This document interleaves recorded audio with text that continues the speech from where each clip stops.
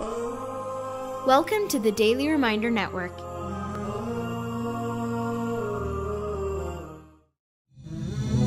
Sunnah Revival by Sheikh Muiz Bukhary. Sunan and etiquettes whilst eating and after eating. Assalamu alaikum wa rahmatullahi wa barakatuh. My dear brothers and sisters in Islam, this is Muiz Bukhary recording for the Daily Reminder Network. This is a continuation of the previous episode where we spoke about the Sunan and etiquettes of eating and drinking. For today's episode, inshallah ta'ala, we will be focusing on more Sunan and etiquettes whilst eating and after eating. So the first Sunnah on the list is to eat with your right hand. For the Prophet ﷺ is reported to have said, and the narration is recorded in the book of Imam Muslim, none of you should eat with your left hand or drink with your left hand, because the devil eats with his left hand and drinks with his left hand. Number 2 on the list is to eat from what is directly in front of you and not to let your hand roam all over the plate.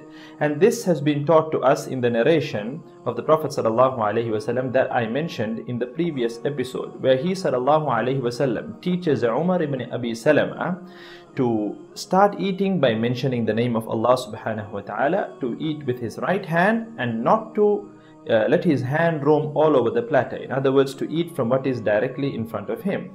In another narration, the Prophet ﷺ is reported to have said, and this particular narration is recorded in the book of Imam At-Tirmidhi rahimahullah, that, and the narration goes along the lines of these words, that the barakah, the blessing of Allah subhanahu wa ta'ala, descends upon the middle of the plate.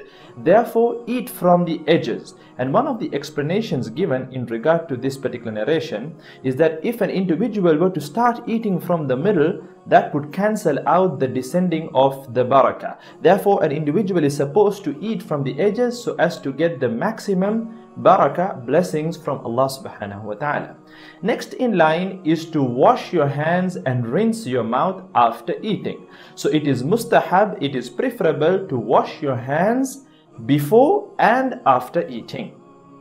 The next great sunnah in line is to pray for one's host if you are invited for a meal. Once the Prophet ﷺ visited Sa'd ibn Ubadah radiyallahu an, and Sa'd ibn Ubadah radiyallahu an offers the Prophet ﷺ some bread and oil to eat. After consuming the food, the Prophet ﷺ prays for Sa'd ibn Ubadah radiyallahu an. أفطر عندكم الصائمون وأكل طعامكم الأبرار وصلت عليكم الملائكة. A beautiful dua by the Prophet ﷺ. May fasting individuals break their fast by you.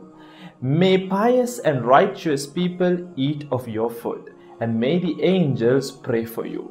So it is upon us to make any good dua for our host by asking Allah subhanahu wa ta'ala to bless them, to bless their families, to bless them in their trade, to bless them with good health. We can make any form of a good dua for our hosts. The next sunnah is that the Prophet ﷺ used to eat with 3 fingers, as it is a sign of greed and gluttony to eat with more than 3 fingers. But if there is a necessity, say if the food is light and difficult to gather with 3 fingers, then there is no harm in using 4 fingers or 5 fingers. Likewise, there is no harm in using the fork and spoon to eat.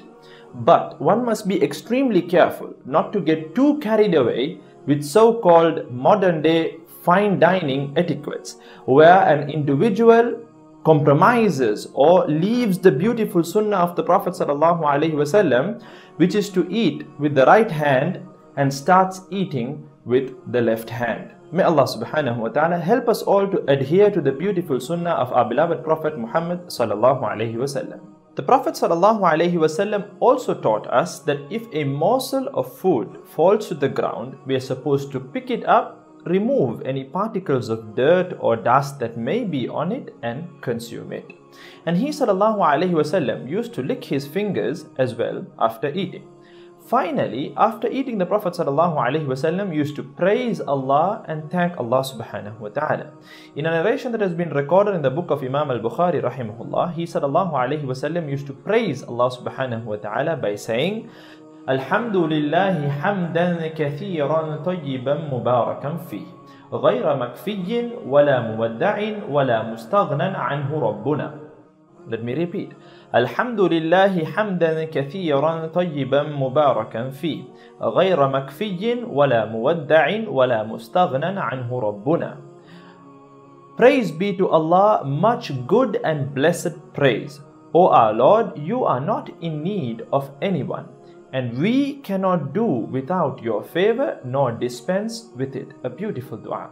In another narration, the Prophet ﷺ is reported to have said, whenever he consumed food other than milk, Allahumma barik lana fi wa at'imna khayran min.